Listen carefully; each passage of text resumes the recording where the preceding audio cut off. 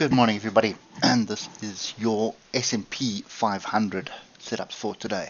Hopefully today works out better than yesterday. Sorry, new laptop, busy trying to get it set up, and I see the file format that I used to upload to YouTube lost the audio. So anyway, it was a big up and down day yesterday. So we had a gap, and the instance of yesterday was that I wasn't going to get into it until we had the gap close, and there it is there. So one thing that bugs me though is we still have this structure here that needs to be tested. So there is still a possibility for a move to downside. However, when you look at this on the daily, you can see tails to the upside, tails to the downside, bob wire, and we are in an upward trend. Have a look at the oscillators, look at the diversions here from this previous swing low to this one. Obviously we need to break above this pin bar before we start getting too excited, but there is the structure we need to get above there, and you can see the oscillators, diversions, everything here is leading towards this being a flag that is forming.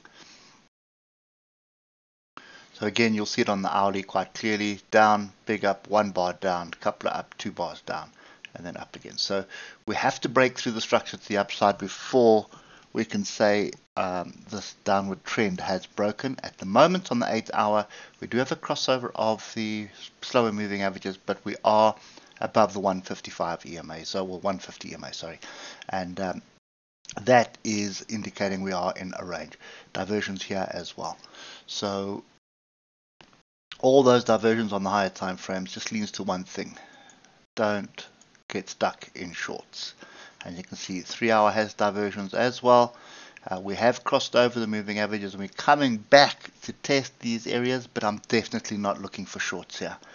I think the safer bet, you may have a bit of a pullback onto structure, but the safer bet at the moment that there's something brewing, and our next target is going to be this gap to the upside. So there is a pin bar around there. There it is there. Big tail here as well, but that's the top that I'd be targeting, and you can see the interaction with that, and that is 45.83. So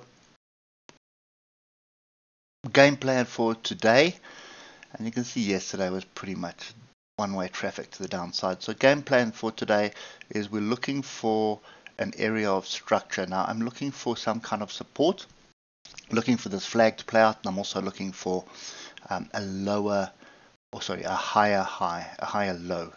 We'll get it right eventually. So looking at the hour, it looks like we're probably going to come back, which is what I'm looking for, to be honest.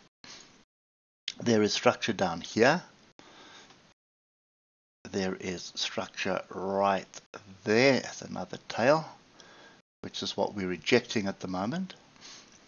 And now when we get down to the 50-minute, we have our levels in. So the first level that we would want to see breaking is this one right here, which is 45.08. And you will see at 4,500, which I'm assuming is around there. That's 45.04.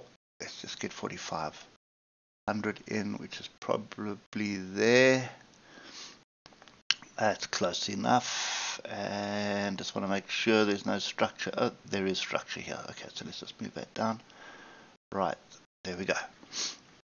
Okay, so we've moved pretty strongly to the upside. We do have a little gap to the downside and another one right here at this area. So any pullback down to this area, 44.87 or 88, that is going to be something to watch for a buying opportunity. I'm of the opinion you're probably going to get a wider range here, and there may just be a little bit of another move down that far. So this 4,500 area is what I'd be watching today. We do have a crossover of all the moving averages on the 50-minute, so this is where our early warning comes in. So we do find a base here at 4,500, and I'm going to be looking for inside bars, engulfing bars, or pin bars. If it is an inside bar or an engulfing bar, I'm looking for a double bottom formation on 4,500, and it's going to need to be exact.